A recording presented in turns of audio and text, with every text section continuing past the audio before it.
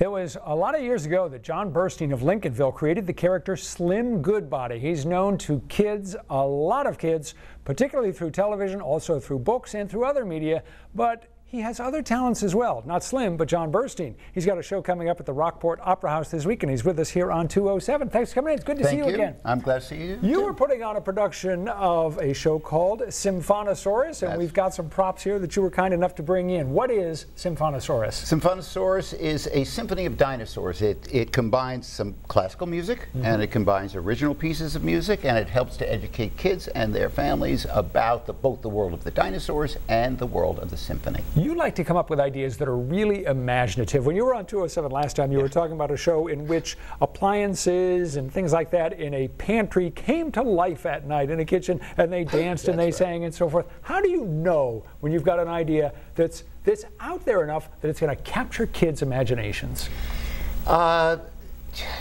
When an idea that I have has what they call legs of its own, you come up with a concept, and then that one concept reveals another and another and another, so you're not struggling to make something work. It's like you get this idea, and then, oh, I can do this, and then I can do this, and it opens up like that. It unfurls in front of you.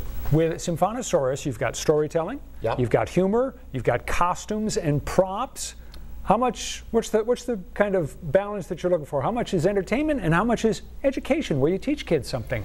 I'd say about 80% is entertainment, 20% is education. The education is hopefully mostly subliminal. We do talk about etymology, which is really interesting. For instance, the word dinosaur, that means terrible lizard. It comes from the Greek dinos and saur, but dinosaurs weren't in fact lizards.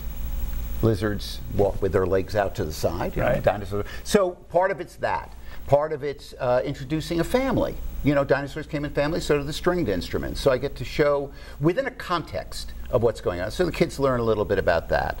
But mostly it's to have fun. And it's also so that they experience a live music, not digital. Right. Live music actually played by a group together, and it's a group experience, and it just opens the door, you hope, so that when the next one comes, they won't go, oh, a symphony? I'm never going to that. That's going to be so boring. It's a great way to introduce them to orchestral instruments and performances. Exactly. And you brought some props with you. Let's start with the masks that you have down there. Okay, well, these I've been debating. Now, you asked me before, how do I know if something's good? I ordered 12 of these. They cost $9.70. So you blew the budget. Yeah, I blew the budget on these. I'm thinking I'm going to put the Palaver Strings, this wonderful group of musicians, in these when they first come out. The Palaver Strings is the group that will be accompanying you at this performance in Rockport. And they are about 12 really talented musicians between 20 and 30 years old. So the idea is you put this on, you play vaguely like a dinosaur if you've got a good imagination. It'll get a laugh. All right. So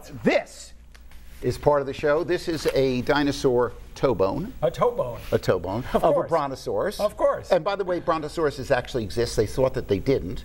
They had big controversy over that, but they're about 60 or 70 feet long. This is one of my favorites.